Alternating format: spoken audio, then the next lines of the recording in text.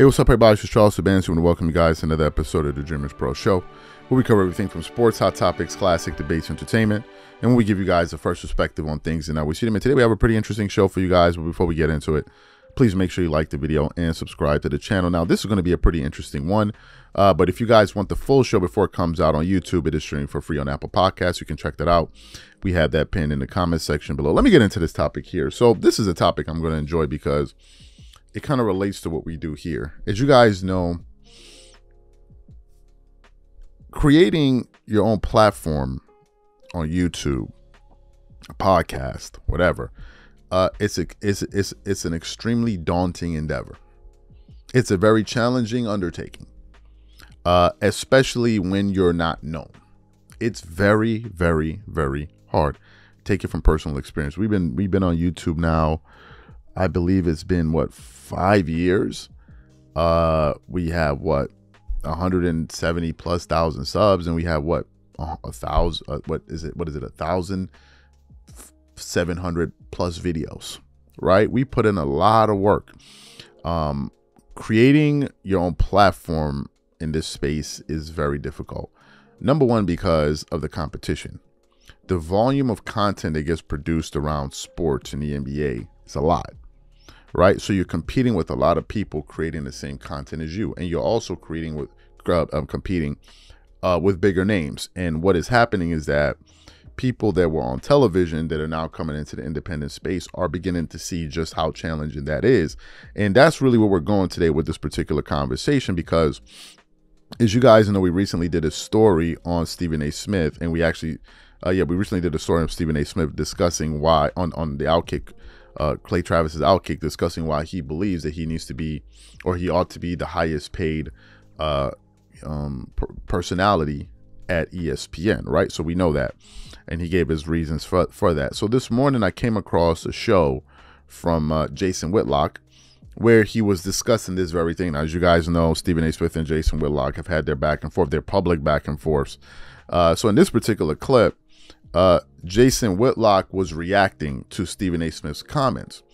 And as he was explaining himself, he was basically saying that, listen, if Stephen A. Smith went the independent route without the push of ESPN, he thinks that he would struggle and he wouldn't be as big as he is today. So what we want to do is want to play exactly what Jason Whitlock had to say about Stephen A. Smith's comments on the Clay Travis show. And then we're going to come back and give you guys our thoughts. Take a listen to what Jason Whitlock had to say here. We can say what we want about the cord cutting, the loss of influence in terms of cable and satellite, how ESPN has declining ratings and how many homes are not in anymore. All of that is true. But what's also true is that is still an incredibly strong, iconic brand. There is a value to being on that platform. So if he's willing to take that risk, if he's not the A-Rod 2001 on the free agent market, best of luck to him. I don't think he's going to be forced to do that. I do think ESPN and him will come to a deal. But I'm going to give you another name that in the YouTube space, he won't be able to compete with Pat McAfee. He just won't. And that's not in any way me taking a shot at Stephen A. Smith, because he's already done some good things in the YouTube space. Having Tom Brady on his YouTube show and Tom Brady saying some really provocative things says, hey, Stephen A. is going to be a force over here. But what you're arguing is, let's say Stephen A. wasn't on ESPN at all. Because again, does he get Tom Brady on his YouTube channel if he's not still connected to ESPN? Maybe not, because I don't see the synergy there other than, hey, Stephen A's rich, Tom Brady's rich, and we're both in the sports world. But does Tom Brady really like and or care anything about Stephen A. Smith? No. I think Aaron Rodgers has a real affinity for Pat McAfee, and there's a bond there, and that's why Aaron Rodgers has been coming on Pat McAfee's show, plus the money they're paying him. But I'm not, because just take, and Stephen A. is building out his business, and that's why he's doing an interview with Clay Travis.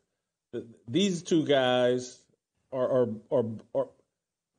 there's an inauthenticity to both of those guys, and that's why Stephen A. is on Clay Travis's show trying to reach out to conservatives. But there's no common ground there other than they'll do anything for money and traction. So I find it interesting what he's saying. I think ESPN's going to pay him.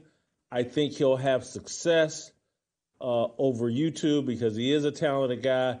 But if he had to step out here and really compete off the steroids of ESPN, it's hard. It's hard. And then it comes down to what are you willing, and he's already proven, he's willing to tell virtually any lie and promote any narrative because over here in this YouTube world, this is a weighted headwind situation depending on what truth you tell. And Stephen A. is willing to play that game with YouTube. He'll support the vaccine. He'll support whatever he's supposed to support to get YouTube success. So he'll have some success, but all this beating his chest, I'm number one, you're going to come over here and find out McAfee and Shannon Sharp, Pardon My Take guys, Bill Simmons, Ryan Russillo. There's a lot of guys with strong followings, and Stephen A., his level of expertise on sports just is so weak that I'm not sure if he could topple a lot of these guys that already got a head start on him. So you heard what Jason Whitlock had to say. Here are my thoughts on this, and I have a few. First of all, from an objective standpoint, he is speaking the gospel. He's saying the truth. People don't realize how much of a push platforms like ESPN, FS1, and all of these platforms give you. They really, really do. Now, is it to say that you cannot be successful on YouTube and these platforms? No. But to discount the role that these major networks play in terms of giving you a push in the independent space, I think would be wrong-headed. The fact of the matter is this. It is not easy to grow in the independent space because the mechanisms that are in place for you to grow are quite different than those on TV. Number one, you're dealing with an algorithm which behaves in a way that no one really understands. Number two, there are other things that go into the success of a channel that are different from that of a television show. On a television show, in the case of a Stephen A. Smith, yeah, you may be part of the production crew in terms of helping to pick topics, whatever. But essentially what happens is you show up, you perform. And there's so many other things that are taking place around you that make your show a success. The cameramen, the sound, the marketing around the show, the lighting in the studio, the promotion of the show, the graphics under the thing, all of these different things that go into making an excellent TV show.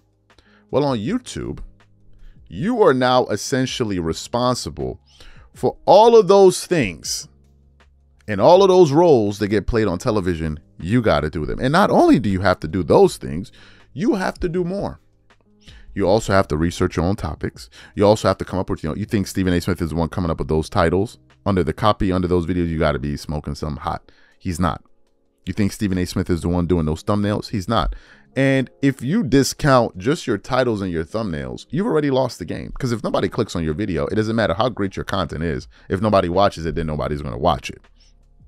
The other thing these guys have going in their favor is that they have the brand recognition because people have seen them on television. So they're going to, the likelihood of them trusting them is going to be much greater if it was over someone that they didn't know. So you also have that. You have the brand recognition. And also YouTube pushes legacy content creators. They push ESPN. Whether or not the content is good, they're going to push them anyway. And they're going to grow faster than others. Now, in some cases, it falls apart if you look at Skip Bayless. Skip Bayless has not been able to translate over to YouTube. But there have been people that have been successful. Pat McAfee, of course, Jason Whitlock to an extent. He has, yes. Clay Travis, and so many others, JJ Redick, and so many others have done well in the independent. I'm not talking about podcasts like interview show. I'm just talking about guys that are talking about sports, like a sports talk show, right? And I agree with him. If Stephen A. Smith was a journalist that never worked on ESPN, but still had all of his skills as a writer and all of, and then just opened up a YouTube channel, you would discover that it's very, very hard, because YouTube is very, very competitive. It is very, very, very, very, very competitive. Very competitive, right? So I think he makes a point. If we, the Dreamers Pro show, got licensed, think about this, to ESPN, and we still were able to produce content on our channel, how much faster do you think we'll grow? Like, let's be for real. We would be at 1 million subs in less than a year. Quite literally, the way we produce content and the volume of content that we produce. Quite literally, we'll be at 1 million subs by next year. And that's just the push of what TV gives you. So to discount that means, number one, you either don't understand what the hell is going on, or you're just being disingenuous. And I think he makes a valid point, a real point. So these are my thoughts. Whatever you guys think, please leave your thoughts and comments in the comment section. We catch you guys on the next show. Peace.